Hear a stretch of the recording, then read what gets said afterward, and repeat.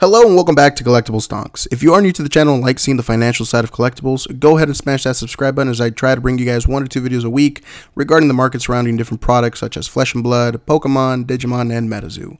So in one of my previous videos, I spoke about the Patreon kit that Rudy from Alpha Investments was offering and what came in each one of these kits. At the time of that video was made, Monarch first edition boxes were selling for around $500 sealed in the pre-release market. This Patreon kit was shipped out on release day, so whoever purchased the kit managed to get it the following week. I did mention in that video how I believed that the promos and the playmats would essentially be worth roughly $500 together, and I was actually pretty spot on with one minor caveat. So just to recap, this kit was only available to patrons of Alpha Investments, and you could only purchase it if you were part of his $10 or higher tier. Unfortunately, you can no longer become a tiered Patreon, but you can still donate to Rudy, which if you enjoy his content, I would definitely recommend supporting him. This kit included 2 Monarch first edition boxes, 1 of 2 playmats, and 1 of 2 cold foil extended art promos. As you can probably imagine, there seems to be a favorite playmat and of course a favorite promo, both of which I will get into. So for the most part, for the favorite playmat, it seems to be by and large the Illuminate playmat. I have seen this playmat selling for around $300 to $325, and as you can probably guess by the name of the playmat, this is based off of the light action card Illuminate. The art on this is just absolutely gorgeous and highly detailed, and I also assume that due to how well received and popular Prism has been, that this is the reason why this playmat carries a higher premium than the Rift playmat. So the Rift playmat is currently selling for anywhere between $180 to $200, and same as Illuminate, it is based on a card called Rift Bind, which is a Shadow Runeblade action.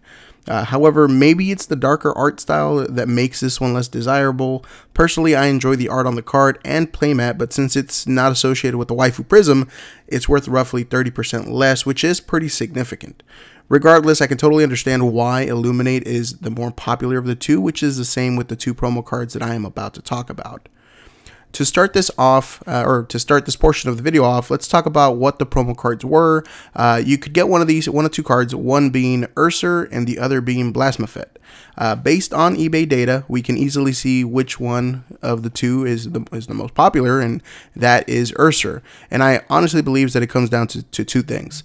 One being that it's absolutely gorgeous artwork. I mean, the whole fallen angel / demon vibes he has going on is really cool. And the other has to do with how effective this card can be when going up against a light hero such as Bolton. You see, part of Urser's attack is having go again.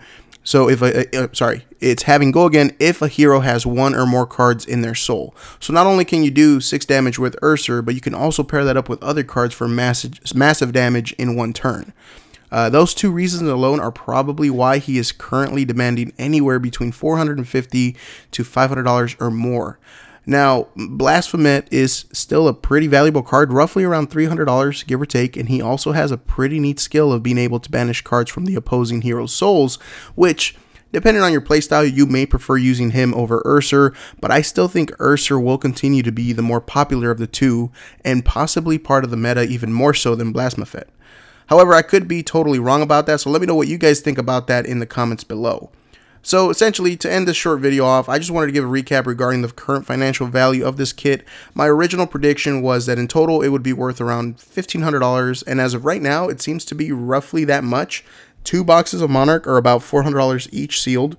Depending on the playmat and card you received, you can expect anywhere between $1,300 to about $1,600 for the entire kit, which is actually very close to the prediction I gave a couple of weeks back. Now, these cards will only continue to go up in price over time, as they have only made 2,500 of each card, with Legend Story Studios keeping 1,000 of each of these promos for their own purposes. Regardless, they will age quite nicely, and as will the playmats. So that's it, just a real quick recap as to what's going on with that market. Honestly, keep holding. I honestly believe that these cards will likely not get a reprint. It just really depends on the demand, but I honestly believe that when it comes to promos, I just do not see Legend Story Studios going back to reprint all these promos. So this has been Collectible Stonks. Thanks for checking out the video. If you enjoyed it, consider hitting that like button, and if you would like to watch more content like this, consider subscribing. Thanks for the support, y'all.